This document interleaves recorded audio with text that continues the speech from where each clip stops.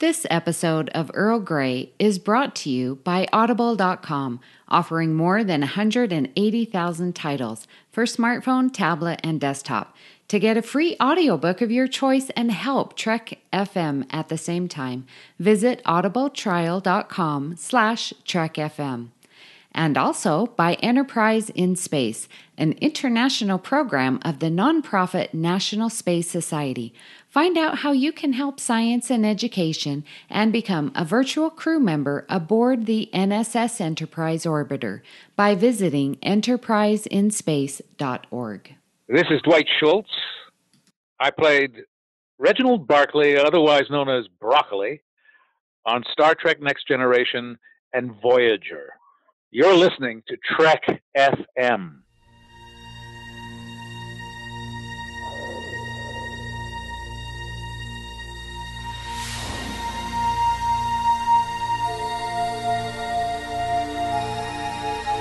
Tea Earl Grey hot.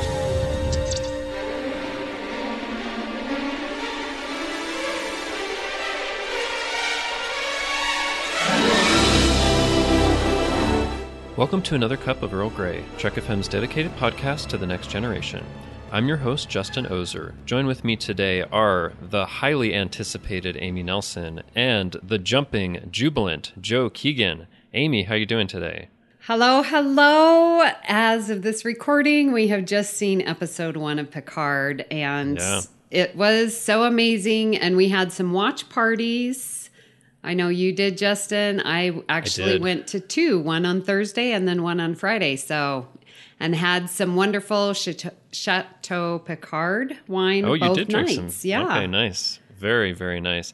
Yeah, as you mentioned, we were talking about before we started recording, I had a watch party at my house. This is the first time I've ever watched a Star Trek premiere with somebody other than my wife. So we had some friends over. Some of them had seen very little Star Trek, maybe not even TNG, and other people had seen a lot. So they all really enjoyed it. I love the episode. I've watched it a couple of times, and we had hours of discussions afterwards about Star Trek and various things. So it was wonderful to get together to do that. So Joe, how was it at your place? Hi, Justin. Yeah, it was good. It was just the two of us. We watched it again, then listened to it on the way to work. Just because I like to do that. Just listen to the audio. Okay. Yes. Yeah. Was tempted to actually watch it on the way to work, but that wouldn't have ended happening. You were driving at the time, I know, yes. And I don't have Listeners, this fancy self-driving car yet. Do not watch stuff and drive at the same time, please. Mm-hmm. Audio is fine, but not video, please. Yes. So that was good. Then came home on Friday and watched it another couple of times. So I think I've seen it maybe 6 times in total. Oh, wow. Amazing. Yeah. I've only had time to watch it twice because we had our watch party on Thursday night, and we kept talking for a while, and then I had to wake up really early for work. I worked all day, and then I made sure to watch it during my lunch break because I work from home, and then I had to record The Line last night. Hopefully, listeners, you've listened to our discussion on that, which should have come out about a week ago. But I've only had a chance to watch it twice, but I'm definitely going to watch it more. I just loved it. Love the theme song and the credits and everything that happens in the episode. So very, very exciting. So guys, let's talk about one other thing that's Picard related because it absolutely relates to this show, which is just before the first episode of Picard dropped, Patrick Stewart went on The View, which is a very popular daytime TV show here in the U.S., and Whoopi Goldberg is a co-host, and he asked her on behalf of, the producers and all of that to be a part of season 2 of Picard, and she said yes. And listeners, if you've seen the video, it's very moving because of everything that happens in there and how happy she was about it. So this is really exciting news, guys. We're going to see Guinan again. Can you believe it? It's wonderful. I saw the video and was just freaking out. I mean, I had lots of people sending it to me, because they know I like Star Trek. Yeah, Joe sent it to me first, and I was in a work meeting, and I was like, oh my God, and I can't do anything about this for an hour until this meeting ends. My cute mom sent it to me. Yeah, The View, I think, is just a US-only show. Yeah. But it went crazy on social media, so invariably made its way all around the world in a matter of no time. So super exciting. So that was very exciting. I've been so looking forward to possibly seeing Guinan again. And Guinan is also my wife Rosie's favorite character in all of Star Trek, so she was super excited. So guys, I think probably in a couple of weeks, we should do an episode focused on Guinan, badass Guinan moments. How about it? Yes. Let's do it. Yeah. So listeners, you can look forward to that and think of your badass Guinan moments as you think about that topic. So it's exciting. And we will talk about Picard-related things on this podcast because it is very much building on what's on the Next Generation. But in our main discussion, we'll continue to focus on episodes and things related to the Next Generation. But just so you know, we may get into things that relate to Picard because it's the same characters and what happens later, and that may inform our discussion. So if you haven't seen Picard at this point, we're up to episode 1. There may be possibly spoilers for that depending on what happens in our discussion. So just wanted to give a warning on that, and we'll probably do that going forward because I think it'll add to what we're discussing here while we still focus on the TNG, right? Yeah, but now watching these TNGs and just having the knowledge of what's to come adds another layer of complexity and intrigue to what has already happened. So watching this episode that we're talking about today, it's a whole nother level. You know, it's so interesting to go back to these older Next Gen episodes. So this is very, very special. It's like you've been in the future when the characters haven't yet. Right. And you know their future and you know all. Yeah. It's so exciting. Yeah. I want to talk about Picard more. Let's talk about Picard. Just a little bit more. Well, we'll ration it out. We'll have little bits of Picard at the beginning that we talk about. But if you want to weave something into a conversation, that's cool. Or have like an extended bit that you talk about it in the closing section. Up to you. But let's actually go to Babel Conference feedback for Earl Grey 308. That was deleted scene season 5. So Amy, you want to kick things off? Yes, Paloma Bennett writes, I want to keep the Deanna and Worf scene. First, any scene with Deanna Troi is a keeper in my book. Plus, I love Deanna and Worf's friendship. But I don't get their relationship in the 7th season, and I don't think this scene supports their pairing. Well, I just love it when listeners love Deanna Troi, and yes, any deleted scene with Troi is a keeper. So thank you, Paloma, for your comment.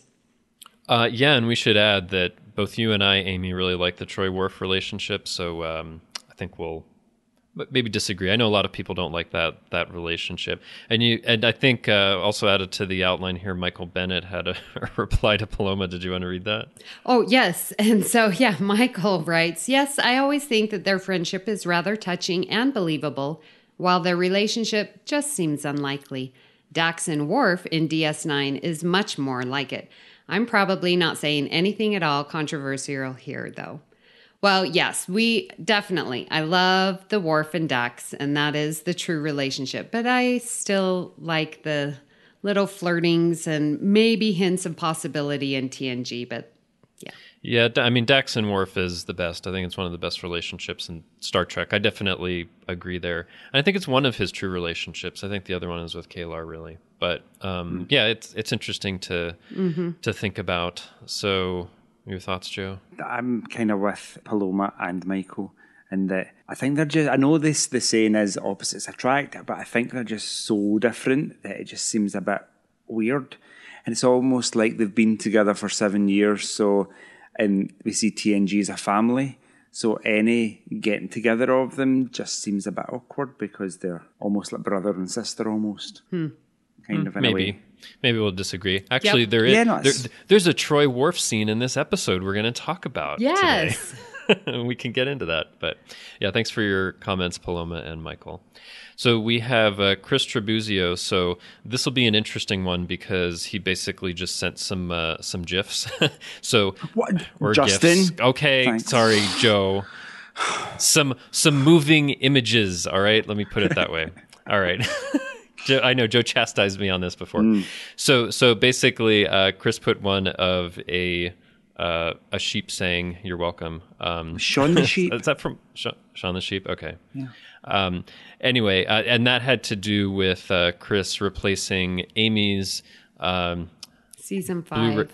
Season 5, disc 6 Blu-ray that broke. And then Joe in the episode had talked about the Tesla that he got and was joking that he wanted Chris to buy something like that.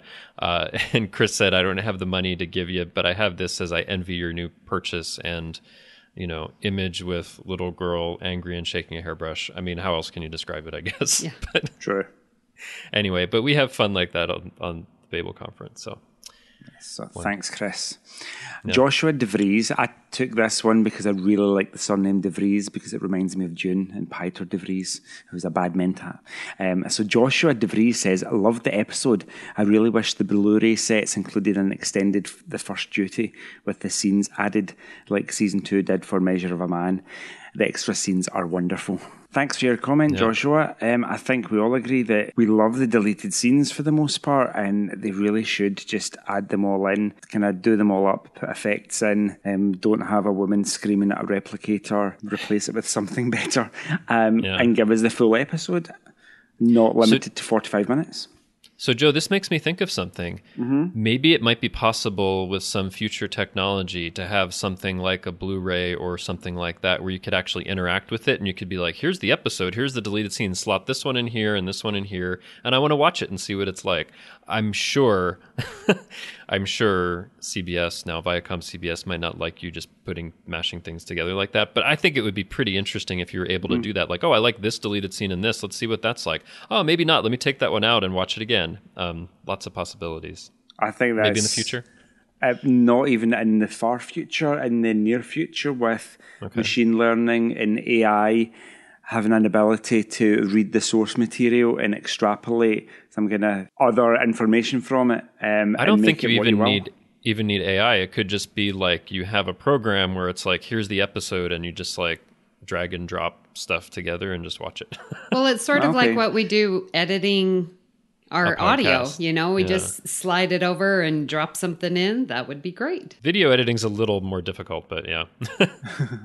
But yeah, anyway, just an interesting thought. And yeah, Joshua, I'd love to see that too, because some of those first duty scenes were pretty interesting. So, all right, so let's get into our main discussion where we are talking about the episode The Most Toys, which is Season 3, Episode 22 of TNG. And just as a brief summary, this is the one with Kivas Fajo, the guy who likes to collect things, mostly by stealing them, it seems, for his collection. One of the things he does is he contrives this whole plan to make the Enterprise crew think that Data has died, and he's kind of keeping him prisoner as part of his collection. And then it kind of goes through what happens with him and Fajo, and toward the end, there's this question whether he was going to kill Fajo. So I think it's a pretty interesting episode. It was interesting to rewatch it, but let's start with initial thoughts. So, Amy, want to go first? Sure. When we decided we were going to talk about this, I mean, it's just one that always comes to mind. Like, exactly what it is. It's not forgettable, at least for me. And, right. I was telling my brother, I'm like, hey, I need to watch The Most Toys. And he's like, oh, yeah, that's this one. I'm like, yep, that's exactly what it is. And he's like, that's one of my favorites. And so it's definitely one that I think most people remember. It's not one of those that, now, which one was that? So I like that. And seeing the intrigue on his disappearance was very interesting, and like how passionate and perseverant Geordi was. And I know we'll get into it later, but that I had forgotten how much Geordi wasn't letting go. And like, Picard and Riker are like, well, that's just how it is, And so I was like, I had forgotten that part of it. And so I really do like the episode and how it sort of plays off the moral issues of Data's programming versus like humanity morals. And, it's a very well-written, great episode. Okay. Joe, your initial thoughts? Yeah, it's in addition to being well written, it's really well acted as well, with the addition of Saul Rubinek, who plays Kivas Fajo. I've always really liked this episode, and I think I've discovered recently that I really like it when TNG does a mystery, like The Chase or Clues. There's some puzzle to be solved, and it takes the whole team working together to kind of get to the solution. And I think it's a perfect example of a mystery that has to be solved. I do think it might have worked better if they didn't see you Data being disabled on the shuttlecraft in the beginning. I think it would have worked better if he just got in the shuttlecraft, left, then exploded. As a viewer, kind of that tells you that, oh yeah, Data's going to be okay, because why did they disable him? Just to blow him up. So, but yeah, really love it. It's a cool episode. Yeah, so for me, actually, for a long time, I had some issues with this episode. I think there's a lot of good things that are going on, but especially with the ending, I had some issues with the possible implication that Data was actually going to give this guy a painful death, even for everything that he's done. It didn't seem to make sense, and we'll talk about it more. But this time, as I've rewatched it, I can kind of see more where it's going for and be really interested in kind of the moral dilemma there.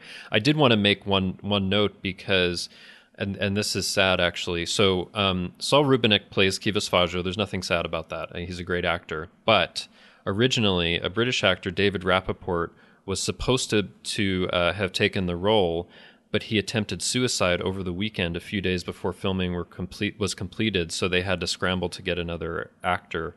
And there were actually a few days of filming were completed, so they actually started it with this actress, so they had to refilm those sequences with Saul Rubinek. So, but I always find that kind of a sad story. It was supposed to be another actor, and he tried to commit suicide shortly after the episode aired. But let's talk about Kivas Fajo. So, because he is a big focus of this. So he's this, I think we're told, Zibalian trader. It seems like he collects things and steals things, and he doesn't really seem to have much morality at all. He just wants to get what he wants for himself, and he keeps the people on his ship in fear of him. So I just want to get some thoughts on Kivas Fajo as a character and what you think of him, Amy. He plays the foil perfectly because we have Data, who is so by the book and his moral programming. And then we have, Faggio, who is going to be the exact opposite, and just how flippant and nonchalant he is of, you get used to it and you don't worry about these, moral difficulties. You do evil stuff. Oh, well.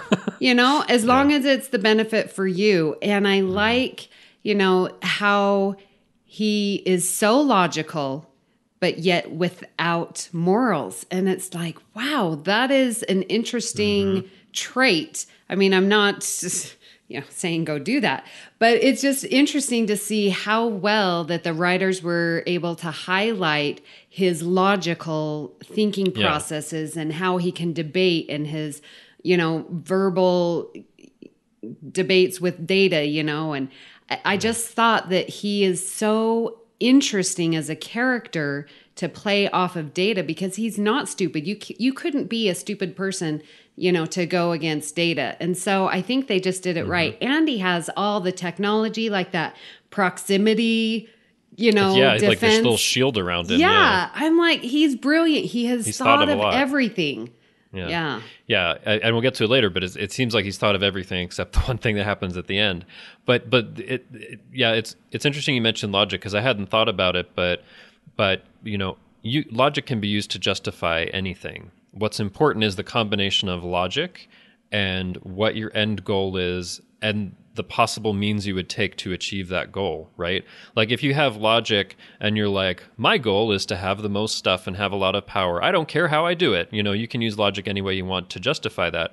But if it's like, my goal is to live the best life I can and try to benefit others when I can, and there are XYZ things I will not do in order to achieve that goal, then you can use logic to kind of find your way through that. But it's the combination of those three things together that tell you what your actions are and what you're capable of doing, not logic itself, right? Yeah. So when you lose one of those, as you said, then you end up with a Faggio. Yeah, because you could also have okay, I have this great goal or benefit in mind, and there's certain things I won't do, but I'm going to be completely illogical about it. I mean, that could lead to some bad consequences as well. So yeah, that's quite interesting. So Joe, your thoughts on Faggio?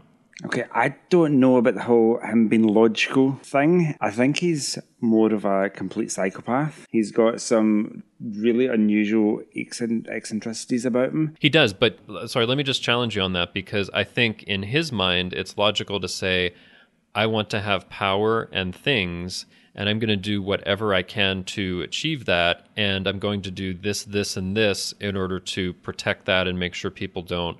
I mean, I think his goals are terrible, and he does a lot of bad actions, and maybe he is psychopathic, but it's weird, but that doesn't mean that he's not feeling like he's logically doing what's needed to achieve his goals. I think there's maybe a difference between justifying it in his mind and it being logical. But by whose standard of logic? Well, there's rules that govern the rules of logic, isn't there? Aren't there? So, yeah, but you have to agree to all the assumptions that go into that. So there's something that Data says about him being programmed to use deadly force in the cause of defence. And Kivas says, "Oh, shame on you! How casually you accept your role in murder." And then Data replies that I would not participate in murder. Perhaps you misunderstand. I think what Kivas Fajo does is constantly change the goalposts of an argument so that he can come out as the winner. I think he's also trying to test Data and see what his limits are and what he's capable of. So he's asking all these changing questions to see who he is and how much of an adversary he'll be and how likely he is to be able to keep him imprisoned, I think. He's trying to get information. Yeah, and when he can match Data's brilliance, kind of intellectual brilliance, he becomes malevolent really easily. So you'll see him being a bit frivolous and fun as if, oh, look at my collection, everything's amazing. And then Data fails to follow his orders, and he abuses Data essentially by throwing the phenoplaque on him, the 100 to dissolve his uniform. Yes. And then he threatens his first officer woman, whose name I can't remember. Varia, threatens her with death. He's obviously abused his crew. Varia's scarred on her face. He's got some really odd vocal tics, and he repeats words occasionally. So when he first addresses Data, after entering the room for the first time, he says, "It took great effort to bring you here," and then repeats the word captive. So he repeats the word effort, then he repeats the word captive, which is just seems really odd. He also makes a couple of wee clicky noises and snaps his fingers a lot, which I think it's just the way Saul has interpreted it. Yeah, I hadn't thought about that much. I thought it was just kind of his flair for the dramatic, but I don't know. An eccentricity. Well, at the beginning, I just thought he was trying to speak slowly because he knew Data had, been short-circuited. I mean, they did that to him. So I sort of felt like it was him trying to communicate to Data, not knowing where his synapses were at the time. Okay. It just came across as very odd behavior. But I like his snapping because it sort of gave him this flippant, nonchalant to his character. Yeah, he does it when Picard requests access to their sensor data. Yeah. And he just does a wee point. It's it's his make it so, isn't it? Yeah. Yeah, just sort of very flippant. Great character. I think he's probably worth studying in psychiatric terms. But yeah. Okay. But Saul Rubinek makes that character. Yes, he does. And I think it looks better with him being kind of more human than David Rappaport's character with all the alien makeup. I think he's a little bit more intimidating. You've seen pictures of what that looked like? Yes. I think they did that because David Rappaport was really, really short. And so they had to give him something to fear, and that was alien-looking makeup.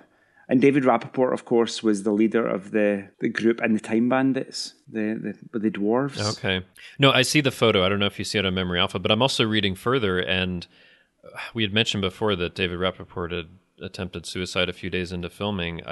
Tragically, he actually did commit suicide a couple months later, shortly before the episode premiered. So, goodness, that's very sad. But yeah, I see the picture, and that definitely there's more prosthetics on his face for that. Would have been interesting to see what that character would have been like. Or even seeing I see Amy. that now. Yeah, it's pretty interesting.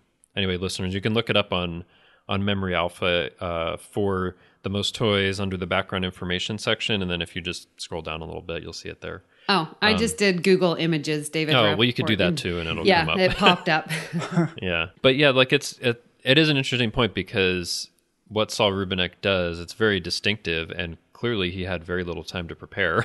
So he probably just saw it and he was like, all right, I'm going to take from my, database of stuff I've done before, and okay, I think this will work, but it does work pretty well. And because because I think sometimes it can be more frightening if someone isn't just like, growling and shouting and all evil, but if sometimes they seem like a little bit reasonable or just a little not taking things seriously, and then like all of a sudden they'll do something like, vaporize someone, like, whoa, that seemed to come out of nowhere. So I think it is pretty frightening, like how amoral he is and how he just kind of goes between just being casual and trying to make jokes and then doing something pretty sinister. Yeah. I was going to say, which leads to Yep. his ruling by fear, right? Yep. And it's interesting. I find leadership styles and how one leads very interesting. And when I was host of The Edge, I have done actually a couple of episodes on command styles and leadership styles. And, especially talking about Lorca and then comparing and contrasting that with Pike. So I find it so interesting, and Fajo does a great job in recognizing all the things that you have to do to rule by fear. Like, I find him very logical, and he's going to use every means possible. And like when he's talking to Data, you can see in his mind, he's gathering information because you have to know your enemy to prepare and to anticipate what their actions are going to be. And he looks for motivations. Like when he talks to Varia and was like, oh, I found her and she was barely an adult. Thankfully, they put that and not a child. And I have, fulfilled her every wish and dream. Like he knew her motivations and what she wanted to do. And in his twisted mind, he thinks that he has fulfilled that. And so that's why she is going to be loyal to him. And I don't, I find that so interesting. And I think you can see that with everyone that's on the ship, like at the very end where he's like, well, I'm just going to keep on killing. So your only option is to kill me. And he, points to that, crewman, I'm going to kill him next. And then he, snaps his finger and he goes away, but I find his ruling by fear. He thinks it's the best method for no one to, overpower him. Yeah. For him, it's kind of like the best method in order for him to get all this stuff that he wants and not have other people take advantage of that. He says that he's providing for what everyone needs, but we don't even know what that means or what he needs to do in order. But like, I think there is like one way that he's not logical about things because he's taking a big risk, I think, in trying to get Data, blowing up this shuttle, contriving this thing that they eventually figure out, right, when they actually get to the planet. But it's kind of like, in the end, this is the one thing where he's gotten someone or something that he can't control, because everything else that's in the room is an inanimate object, or it's, an animal in a cage that can't, like, physically get out. But for Data, he wants to have this, sentient being as something to show off to other people, right? So he's like taking it to the level where he's taking a huge risk that he hasn't before, which I think is pretty interesting. And I wonder why he wore the force field. Was that just for Data? Because remember he says it disrupted positronic fields or whatever. Yeah, I think that's just for Data. Yeah, just because he knew he might get some resistance because he controls his crew through other ways, I suppose. He does, but it's like he can control them through fear, but it's like in the end he goes too far because he's threatened Varia with like a painful death, and after that she comes back and she's like, I want to help you now because this is just too much. If this guy is willing to just like kill me just because he wants to get something, so it's like the ruling by fear, I think, can work up to a point that maybe someone takes it too far and ends up getting resistance because of it.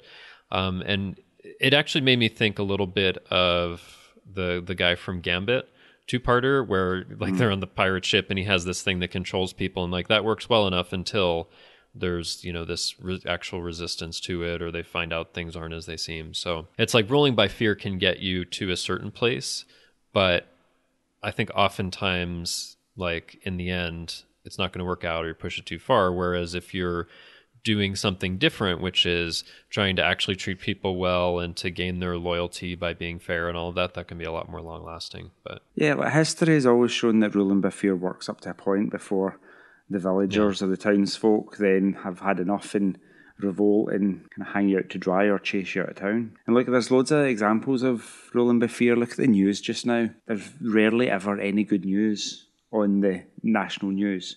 It's always... I have something to say about that, Joe. Sure, on you go. So the opinion that I have is the reason that you see so much bad news is actually because something gets into the news if it's unusual or sensational. And I think there's lots of little pieces of good news, just human interactions that happen every day that aren't newsworthy. I actually think there's a lot of good things that happen like many, many times a day throughout the world that aren't newsworthy because they're so common and because they're like smaller scale like that. And the bigger things that make the news, or the terrible things that make the news, they make it because they're unusual. So I think we tend to focus sometimes like, oh, I see on the news there's all these terrible things, but there's a lot of things you don't hear about that are really good kindnesses that people are doing for each other all over the world every day. That's just how I like to think about things. Yeah, and that kind of goes without saying, but I think there's potentially a deeper narrative there that there's way more low-paid people, workers of the world, than there are powerful people. So we want to control the masses and we keep them in a kind of constant state of fear with wars that go on or coronavirus coming out of China. There's epidemics of modern slavery in the world and people being trafficked all over the place for as cheap labour or as sex workers. There's a constant narrative that prevails.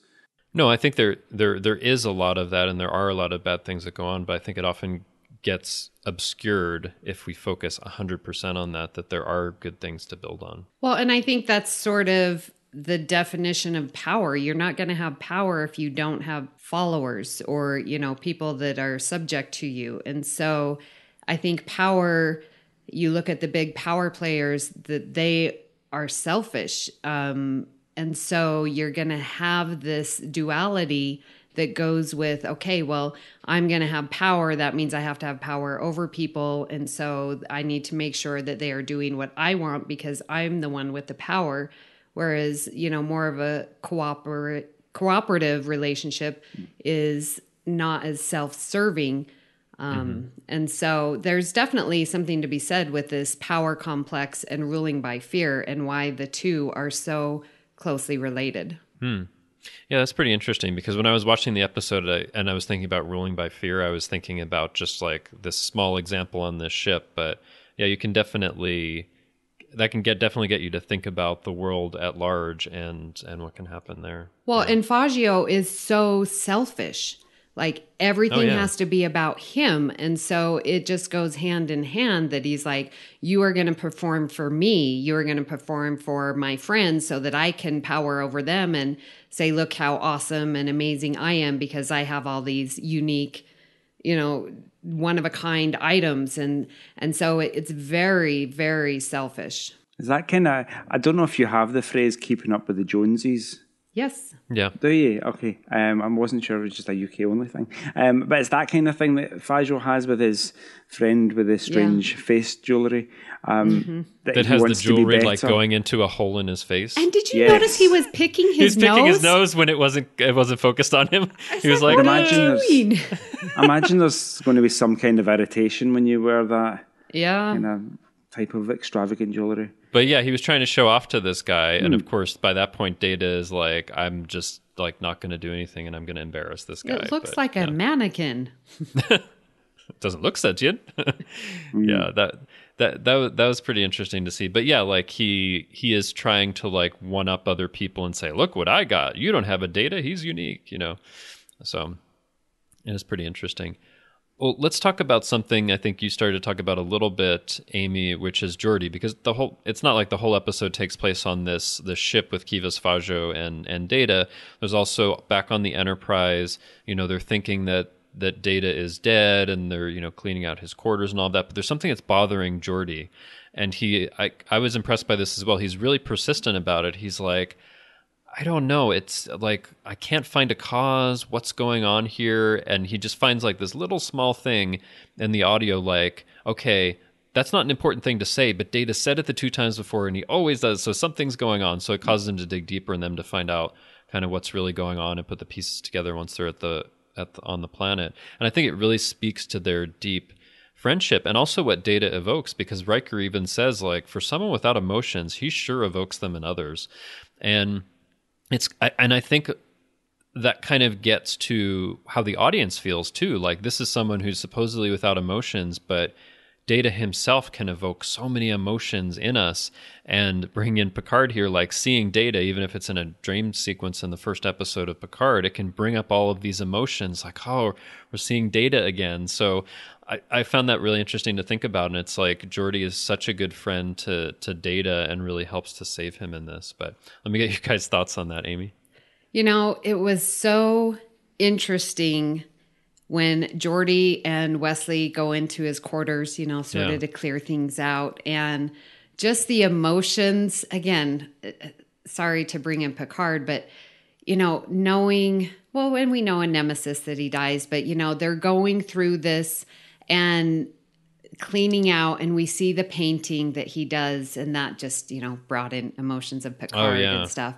And then, you know, they walk a little further and there's his violin and, you know, all of these things that Data is exploring his humanity. And then we get to his desk drawer, and the things that they pull out were the same things minus same one things from the Measure of a Man. From Measure of a Man, where he has the Shakespeare book given to him by Picard.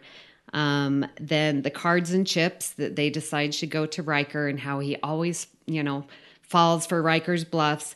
And then his awards, the highest honors from Starfleet, and then his Tasha hologram. And I'm like, they were pulling him out one by one. And I was like, oh my gosh, that was the exact same things, minus the poker and the chips and the cards, that Data was packing when he was going to leave Starfleet. And I loved that connection. And again, seeing Picard and hearing about Data, but it was very beautiful. Yeah, definitely. And it was pretty interesting because, of course, as a viewer, you know Data is not dead. But for these characters, Geordi and Wesley, like, he's gone and they're trying to reflect on it. And it's sad, but they're also, it's bringing back happy memories, like, oh, Data at the poker games. And, you know, he has all these medals and he's, you know, done such great things for Starfleet, and we're seeing his creativity in his paintings and how much he cared for Tasha and all of that. But I thought that was really beautifully done, and really, it's kind of like it emphasizes the impact of it and spurs Geordi on to, like, go further. Like, this can't be it. There has to be more, you know? So Joe, what do you think about that part of it, and, you know, what Geordi's doing? Do you know, there's something when Geordi and Wesley are in Data's quarters emptying it out, and Wesley picks out the medals and says these are some of Starfleet's highest honours. And Geordi says something which just seems a little bit odd to me. He says, not bad for a walking pile of circuitry and memory cells. It just boils it down to something simpler than Data actually is. No, but I took that not to be Geordi's personal opinion, but maybe what other people's opinions of him would be, like Bruce Maddox at the start of Measure of a Man, like, oh, he's just like, you know, a pile of stuff that I need to experiment with.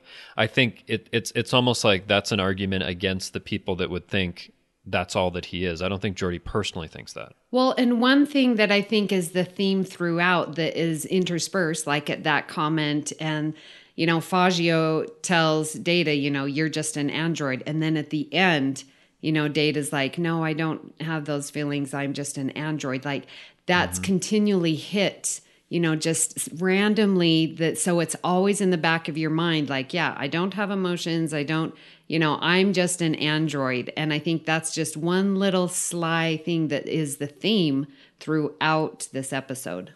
One thing I noticed was that it totally makes sense that Geordi doesn't wear his visor when he's asleep. Oh, yeah. It's uncomfortable. Well, no, because, like, his visor would constantly send visual input to his brain, even though he's sleeping. Right. So, but, like, he can't close his eyes. Yeah, right, no, that totally made sense. But wasn't he sleeping in his uniform also? Okay, can we talk about that square pillow? That and who sleeps? I mean, yeah, maybe he was just taking a little nap, but your shoes are on. that square pillow, how uncomfortable. I don't want to be in the 24th century because Star every Trek single pillows don't look bed very that I've seen And then there's is like just the uncomfortable. triangular pillows too, right? Yeah, they're ridiculous. It reminds me of I know it's not Star Trek, but in Babylon 5, the Minbari beds. And Minbaris don't sleep lying flat because it invites death, apparently, according to their culture. So they sleep at a weird kind of 45-degree angle. And humans struggle because they just end up sliding down to the bottom of the bed. So yeah, I suppose there's always going to be weird things about the future that we don't necessarily like. But rest assured, Amy, if you ever get the opportunity to go to the 24th century, you could always take your own pillows and Egyptian cotton sheets. Yeah. Yeah, Star Trek pillows are interesting. Actually, I think the ones in Discovery look more comfortable, right? They look like regular pillows. Amy's frowning. Yeah. They look like more like regular pillows. They do. But, it was interesting when, Geordi was delivering the Shakespeare book to, Captain Picard in his ready room and Riker was there and he's like, it just doesn't make sense. And, again, this was just so surprising where Picard's like, well, some things just don't and we have to accept them. And I'm like, what is going on? And, Picard's like, you need to be rested. Because we have a mission to complete and, help this planet and deliver the whatever. And B, you need to be on your game. And if, so you go get some rest. And I was like, wow, that's pretty cold. But I think Picard did also say, like, you can continue your investigation, but you need to get some rest first. And even Geordi's like, yeah, maybe I need to get a little rest before. But yeah, it did seem like they were just deflecting it a little bit. Agree. Yeah. That look where it's like, ooh. Because Picard just seems to accept it. Everybody else, for the most part, kind of doesn't accept it. And like Riker with Geordi, if it wasn't for Riker and Geordi, we'd never have found data. Because Riker doesn't believe it from the beginning. Yeah, because in his comment at the conference room, he's like, well, that's just amazing. We have the exact amount, even with the explosion. Like, right place, right time. But like it's the combination of Geordi and the evidence they find on the planet. If it was just Geordi being persistent and like everything seemed perfectly fine on the planet, I don't know if they would have gone back. But then they were like, something fishy's going on here. Tell me about this Kivas Fajo. And it's like, oh, he likes to collect stuff and maybe that means data, so let's go back. Yeah. But it's because Geordi's pushing, because, maybe if they had just found something on the planet or if it was just Geordi, maybe it wouldn't have happened, but it was kind of the combination of it. But like, yeah, this is a pretty interesting episode to reflect on, like, Data's death, and maybe we got some reflection in Nemesis, but this is like a different kind of reflection, like looking forward to that. And then in Picard, just like thinking about Data and like the lingering impact that he would have and all that. So, well, let's talk about something I think that's a pretty interesting discussion. So we're going to the end of the episode. So, throughout the episode, Data is Fajo's prisoner, and Fajo is trying to like increasingly like assert his will on Data. And kind of, one of the breaking points that happens is that there's this Varanti disruptor, which apparently leads to an incredibly painful death. Well, actually, we see it later. And Fajo is really trying to convince Data, like, you need to sit on that chair over there, or I am going to disintegrate this person. And almost before he makes the threat, Data's sitting on the chair because he doesn't want to another life form to suffer because of him. But that causes the assistant to come back and help him to escape, and they're in the cargo bay and all of that. So, and what ends up happening is that, his assistant, Varia, I think Fajo feels betrayed and he disintegrates her in a very painful and horrible death. And it gets Data to say, like, this can't continue. And he's aiming the disruptor at Fajo, and then he's beamed away. And then we find O'Brien saying that it seems like the weapon had discharged in the transporter. Riker asks him about that, and he says, well, something must have occurred in transport, and he leaves. So there is this question here. Was Data actually going to kill and disintegrate Fajo? Well, I think it's obvious that he was because of what was found in the transporter beam. But I think the more interesting question was, did Data lie? Perhaps something occurred in the transport. No. Yeah. He knew that he fired. Mm. So I'm wondering, did Data lie? Yes. Yeah, like Totally it's so, funny yeah. because I've often felt like, of course he did, and then he lied about it. But that's what I haven't liked about the episode before, that Data would get to that level, and I try to think about like what actually gets him to that level, like because in his programming he can't kill except in self-defense. So is it kind of like he's added a logical leap, like this is preemptive self-defense to keep other people from dying? This is complete logic. And as Fajo says, like, I'm just going to kill another person until you do what I say. Like, the steps are there and it's, set up. Like we said before, Data's like, no, I only kill in defense. This is his defense. He cannot function. But does he have to kill Fajo? I don't know. Maybe he does, because does he still have that shield on him and he can't like come near him and knock him unconscious or something? So is the disruptor like his only thing? Yeah. Yeah, I mean, and it's interesting that Data recognizes Fajo's intelligence, because Data, through the whole thing, I'm like, Data, why are you telling him, I'm going to try every means to escape? I'm going to, and like Data keeps saying what he's going to do. He's not saying anything Fajo doesn't know, exactly. But it's his defiance. He knows, he knows Fajo's smart enough. And so he's like, well, I'm going to, try every method I can to escape. And so with Data trying every method and not being successful, like, this is the only way. I mean, I think Data has run the program of all the alternatives and ends up not being successful. So that this is complete self-defense. Joe, what do you think? There's an article that I read earlier with Shari Goodharts, who wrote the episode, and she recalls it being on the set with Brent Spiner and asking him if he think Data did fire intentionally, and Brent Spiner was adamant that yes, Data did indeed fire the weapon at Fajo. Shari Goodharts wanted it to be that way as well, that Data made a decision and followed it through, but the powers at Paramount at the time, they wanted it to be left more ambiguous, so the audience were... But it's not all that ambiguous, I think. Right. Well, you were questioning it. Because there would have to, but there would have to be like, there would have to coincidentally be something that happened to cause it to discharge and transport without Data doing that. And that seems unlikely. Yeah. I think you see Data having, he says something just before he possibly fires. He says, I can't let you continue. Yeah. Something like that. Something like that. And then raises the disruptor and then gets beamed out. So I think the intent was definitely there to fire, but he just got beamed out. So I think he's probably just firing as he gets beamed out. Yeah, which is why you don't see the disruptor beam. But here's the question in my mind, and something that's always bothered me about the episode. Is it really logical? Is it really in self-defense for him to cause another being to have a slow, painful death, no matter what that person has done, instead of trying, like, is he thinking that, if I try different means of escape, then other people will die and that blood will be in my hands?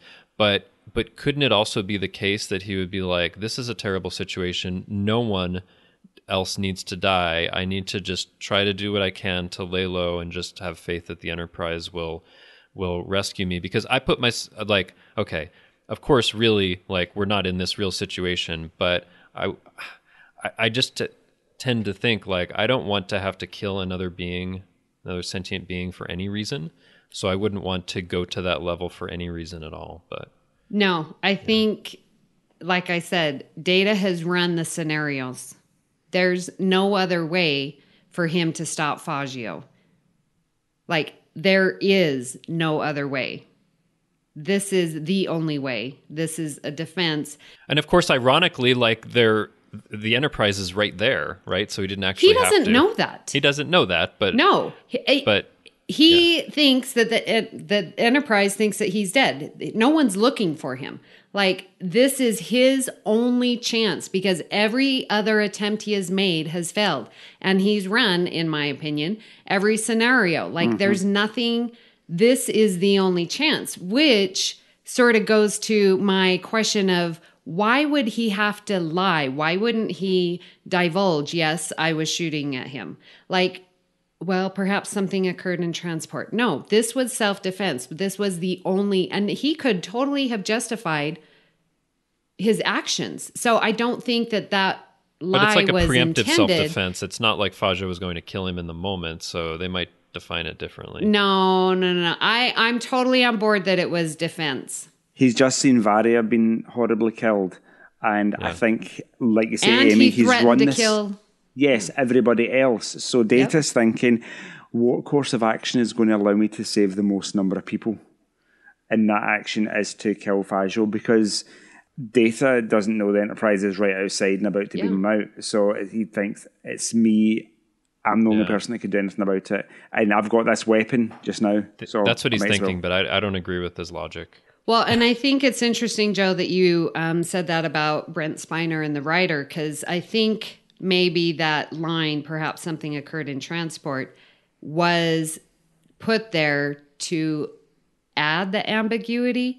But to me, it reads just as a lie. And that's the weird part that I don't like about the episode. I don't, in any way, shape, or form, have any doubts as to that he did it and the reasons. And I'm totally on board with it. But you know what would have been? I think what would have been a more interesting choice and actually made it more ambiguous would be not to have the line that the weapon was discharging in transport, but it looks like he's about to fire and they beam him away, and you don't know whether he was actually going to do it or not. There's not like a discharge, but it seems like maybe in the next second or so he's going to do it, or maybe not, and you don't know. I would have actually liked that better, because then you could say it's more ambiguous and what would really push him to do that. But they make it clear, I think, from that line that like that's what he was doing. That's what I love about it, that they went that far. All you have to say, though, is, oh yeah, I was trying to escape and I got into a firefight. Wow. Easy. Fajo did not have a weapon.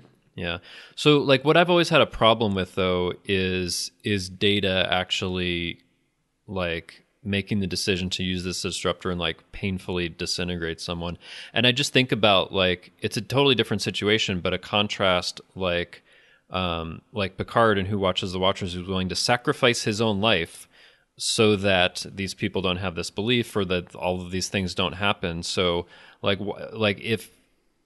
why is it that Data isn't more willing to go along with this, or possibly even sacrifice his own life, than have to kill someone else? I don't know. It just feels not right for his character, because someone's not like firing at him in the moment. But well, I don't think that he can, well, why don't you stay here while I go get a different weapon so that I can stun you and not kill you? Like, there's no way for him to contain him. And with, his other shipmates, or, Fagio's other croons, they might be coming down. Like there is essence of time going on here as well. Well, we'll just disagree about this, because I find it just, but like what I think it says actually is that something in Data has actually overridden like his logic or his programming to take him to a point where he's willing to do that. Because I don't think it's actually consistent with the way he was programmed. That's we will disagree on that, because I think it's every bit logical that he's run the scenarios and that this is the only way that he has that will be successful to escape and to save lives. It's that philosophy question. You're on a train and you can change the train to go down one or two tracks, and then one track there's a baby and there's another track there's 10 adults. What does a computer, an AI, decide to do? Kill the 10 adults or kill the baby? It's that kind of logic scenario. There's no good answer. Somebody's going to die. So it's like what Fagio says, like, you need to decide which of the worst choices you're going to do when he's disintegrating his uniform, I think that is a precursor to what happens at the end of the episode. Okay. All right. Well, we'll disagree somewhat on that. But I think we've had a really great discussion, so let's go into our final thoughts. Joe, you want to start? I would like 100 denkiers of Phenoplaque, please. Yeah, no. Don't drink it. Don't drink it. Well, it wouldn't harm his skin. So does that mean it wouldn't harm like normal organic skin? But when the first time I saw the episode and he got it from the replicator, I was like, oh, that's interesting. He's going to drink something. Yes, oh, nope. I think we all thought that. I had to look up the spelling so I could say it right. Phenoplaque and denkiers. I wonder what a denkier is. What, 100 mils maybe? Interesting. Anyways, yes, I have always enjoyed this episode, both of the Most Toys and of Earl Grey. It was an interesting discussion. And as usual, it gets into some kind of philosophy discussion and kind of talking about characters' motivations when we don't have any definitive answers for things. Love the way Saul Rubinek plays it. And I've seen Saul Rubinek in so many things, like the caretaker of the warehouse in Warehouse 13. I think that's my favourite thing that he's in. So yeah, I've enjoyed it. Okay, great. Amy, your final thoughts? So can we have a little math moment? Oh, yes. We haven't had one of those for a little while. It's been a while. I know, listeners, I'm so sorry. But I found it very, very interesting. And it sort of changed the way I saw the episode just a little bit. Because normally when you are searching for someone, and so Wesley and they're, around because they're trying to locate Fajo's ship. And they're like, okay, well, this is where he was, this many hours, and this is how fast. So then we have this search area, but they say perimeter. And I thought, wow, that totally limits what they have to search. If the ship is on the perimeter, then all they have to do is search the perimeter and not the entire area, which totally makes sense. And look at the perimeter and what would be, where might he go within that perimeter? And I just loved that for a little math moment. Nice. Yeah. I read that differently. Okay. I don't know if it was a mistake in the dialogue or the script, but I think they mixed up the term perimeter with like a volume because it's 3-dimensional space. Oh, like so a surface it would give you, area. Oh no, yeah, like what am I thinking of? No, the radius.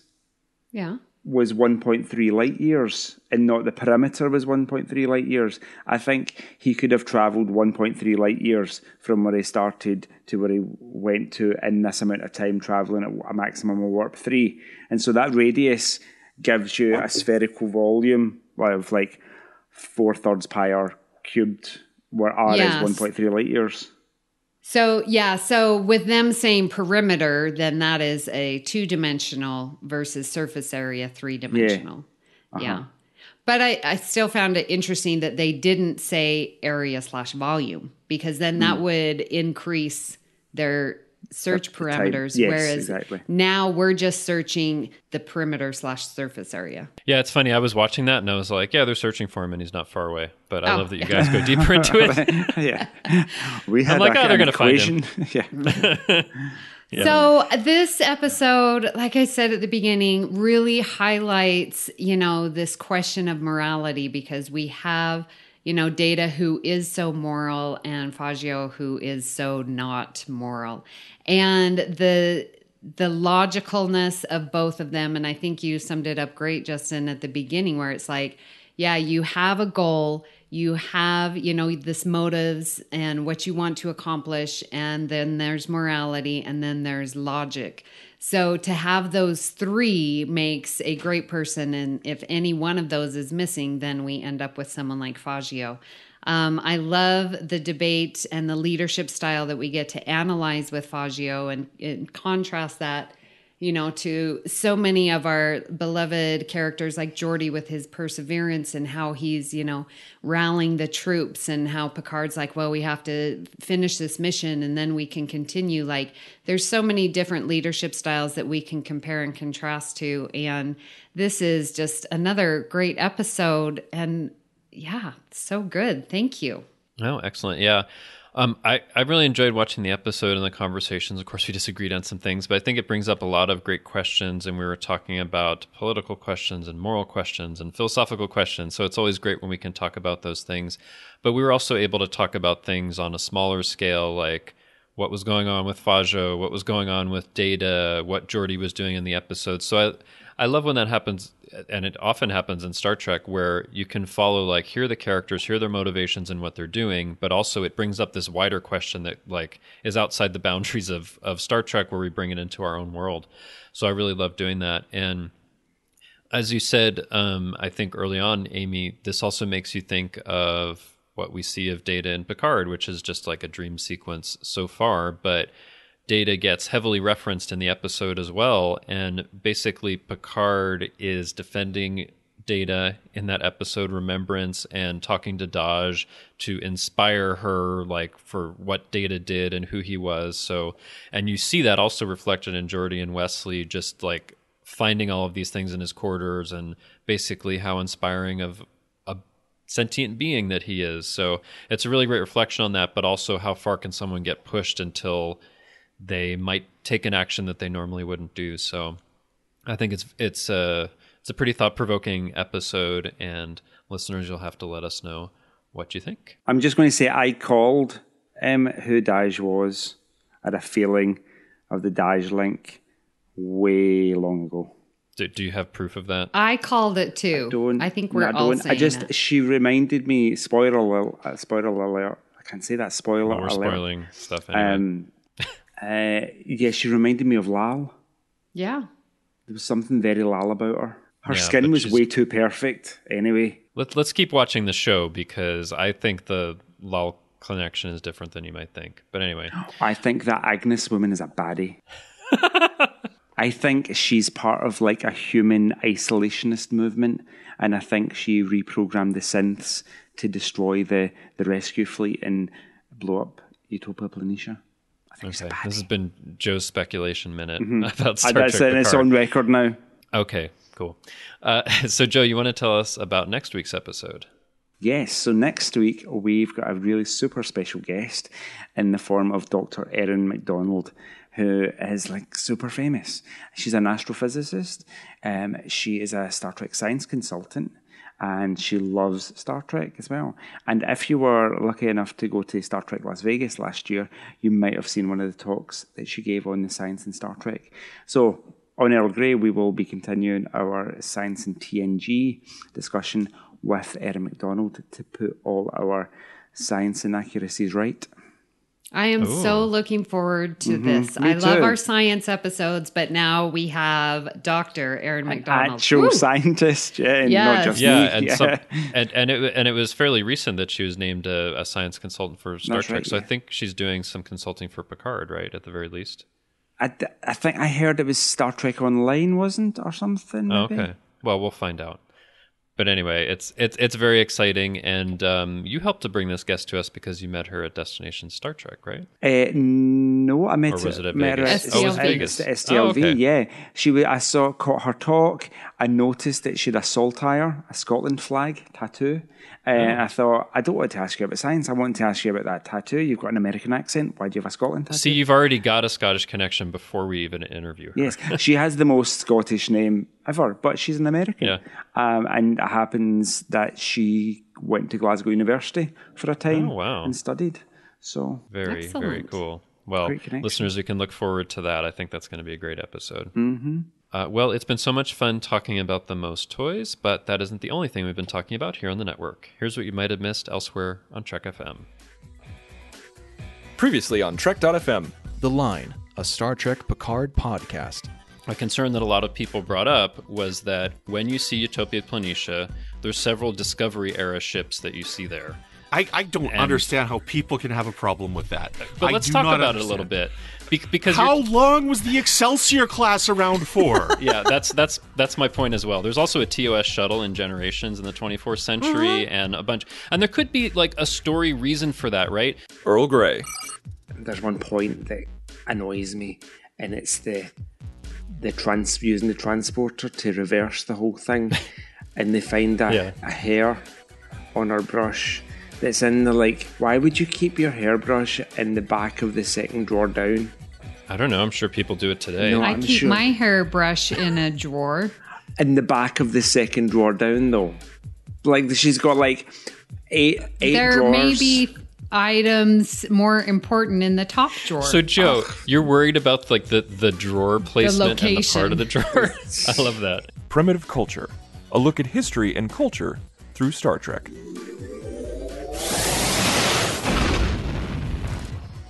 You can go back and you can see a lot of the familiar arguments that we associate with modern Star Trek fandom playing out in fandom in real time in the 90s through fanzines like Cinefantastique, for example. And what happens during the second season, if you read the interviews on various episodes, is that you see writers and people working on the show using the magazine in order to advance their own narrative of the production of Voyager. Standard Orbit. the season as a whole is just this tremendous journey. It's a roller coaster that when you get to Operation Annihilate takes a very sharp drop very suddenly, but at least it's over very quickly. But like as it goes, you're ramping up and up and up and up, and it's just it's amazing to watch in those terms. So that would probably be why it would be maybe my fourth favorite Star Trek season ever. And that's what else is happening on Trek.fm. Check out all these shows and join the conversation about your favourite corner of the Star Trek universe and beyond. You'll find us wherever you get your podcasts. If you're an Apple user, be sure to hit the subscribe button in Apple Podcasts on iPhone, iPad or Apple TV, or the desktop Apple Podcasts app to get the latest episodes as soon as they are published. And please leave us a star rating and written review that helps others to find the show. All right, guys, you ready for some Mad Libs? Oh, yeah, Mad we're going Libs. to do Mad Libs again, listeners. This time Amy's doing it so I can participate. Yes, because I feel that Justin kept giving us a hard time. Pick better words. No, I'm just kidding. And just so you know, I'm going to take all of my choices from the AI-written TNG script that we read before. Oh, Excellent. cop out. Okay, so... Creative. Yeah, very creative. All right, well, let's get started with... Joe, will you give me an adjective? That's the describing word, isn't it? Yes, it is. Gargantuan. You're asking me to spell now. Okay, Justin. Place. A place, a big circle with a porch. I wonder what that is. It's our lovely Enterprise D. G. Joe? I was spelling a big circle with a porch for you, Amy. Thank you. Joe, I need a noun. A noun. Oh, a noun. Turbo lift. Justin, I need a verb. A verb. Not as many funny verbs in this. Let me see. Emit. Joe, another adjective. Another adjective. Blazing. Does blazing work? An adjective. Yeah, Yeah, I okay. think so. Justin, plural noun. Big things of chips. Joe, noun. A noun. A noun. Sonic shower. Nice. Justin, adjective. It's a describing word. Thank you, Joe. An adjective. Let's see here. Attractive. Thank you, Justin. He was talking to me. I'm talking to Amy and the puzzle. Yeah. Fine. Go ahead. Noun. Joe, noun. A noun. Is that the describing one? No. Noun. No. No. Potted plant. Like what? The one in the corridor. Justin, adjective. So many adjectives. Let's see. Elaborate. That's a good Joe, one. a noun. A noun. Batleth. I wanted that big black seat that Worf has in his quarters. The big thing with the arms and the balls on top. That looks like such an uncomfortable chair. Yeah. All right, Justin, plural noun. Self-replicating dances. Is that a noun? That's don't a noun. think so. Ish. Dances. Oh, is that fine. a Let verb? me pick another. Well, dance to dance. is a noun. But Is it's it? a particular kind of dance, right? The noun Okay. is self-replicating dance. No, self-replicating is an adjective because it's No. describing dance. Yeah, but like a dance as a noun is different than. Okay, I'm keeping it. fine. I'm keeping it. Okay, Joe. Yeah. Oh. Please don't ask for a subjunctive preposition because I don't know any of those. Amy's bringing out her light. There is one light. There is one light. Joe, you four. need to name a person in the room. Cooper. A dog Because he's person. right here. Hi, Cooper. Hi, Coopery Poops. All right, Justin, a noun. A noun. Let's see. Rock. Joe, adjective. Adjective. I've run out of adjectives. You know, I went to school in the 70s and 80s in Scotland. And did they not have adjectives back then? No, they didn't. But I've since discovered that like English and like grammar and all these rules weren't a priority. So like they were pretty much missed out of my education. So I've had to teach myself since. And I'm like, I have to. That's why I say, I hear the word adjective and I think, oh, that's a describing word, isn't it? Describing word, yeah. Yeah. I struggle. I hate this game. Adjective. I can't think of any adjectives. Curly. No. Okay. Sickly. Straight. Sickly. Okay, Justin, another adjective. Adjective? Let's see. It's really difficult. Does this qualify? Pretty good? Yeah. Oh my gosh, that's funny. Sorry, I read the... All right. Joe, your last one, so make it good. A verb. A verb. A verb? A verb. Or a verb. Action word. I know. I was just doing it in your accent. A verb? Or a verb? That's not how Amy sounds. A verb? Or a that's verb. A doing. A verb. A That's doing Joe's what? accent. Verb? That's closer than Joe you've ever sounds been. either, but That's the closest she's ever been. Can I make holodeck a verb? Is there a way to make holodeck a verb? yeah, let's go holodeck. Holodecking? Holodecking, yes. What are you doing at the weekend? I'm holodecking. I'm sure. All right, Justin, your last noun. A noun. Laser scanner. I think we should change it next time to include sounds. Joe, a sound. Pew! That'd be funny. We're just living by the rules in the book. I know. Okay, listeners, if you're playing along, the title of this is called The Kobayashi Maru. All right. I'm sorry, I'm having eye difficulties, so I have my magnifying glass and my readers on. I went to the eye doctor and we're going to try something new, but anyways. Okay. Okay. The most gargantuan. Okay. The most gargantuan challenge you will encounter in your training at Starfleet, a big circle with a porch, is the Kobayashi Maru. This turbolift will test your ability to emit under pressure and make blazing decisions. All big things of chips who want to be in command must take this dreaded sonic shower. Oh, God. Oh, no. They're coming naked to the Kobayashi Maru to take a shower, maybe? The frequency's That too totally high. fits in with, you think you're that in a bag of chips. I love it. The attractive vessel, Kobayashi Maru, is stranded in the Klingon neutral plotted plant. Neutral potted plant, yeah. Cadets must decide whether to leave the elaborate civilians to certain death or attempt a rescue which would endanger their own Batleth and the lives of all the crew members. Either way, everyone ends up blown to self-replicating dances. I like that.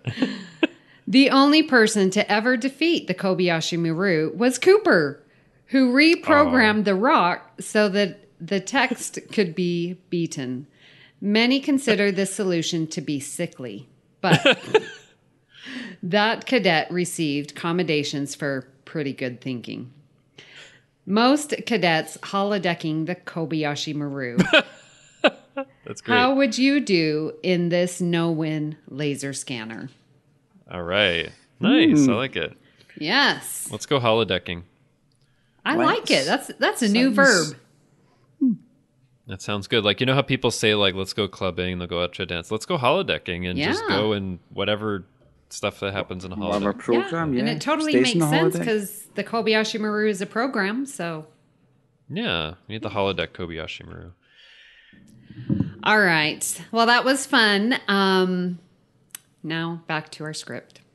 If you're not an Apple user, we've got you covered as well. You can find our shows on Google Podcasts, Stitcher, TuneIn, Spreaker, SoundCloud, YouTube, in most third-party apps, and you can stream and download the MP3 file from our website or grab the RSS link. We'd love to hear your thoughts on today's show, and there are many ways for you to do that.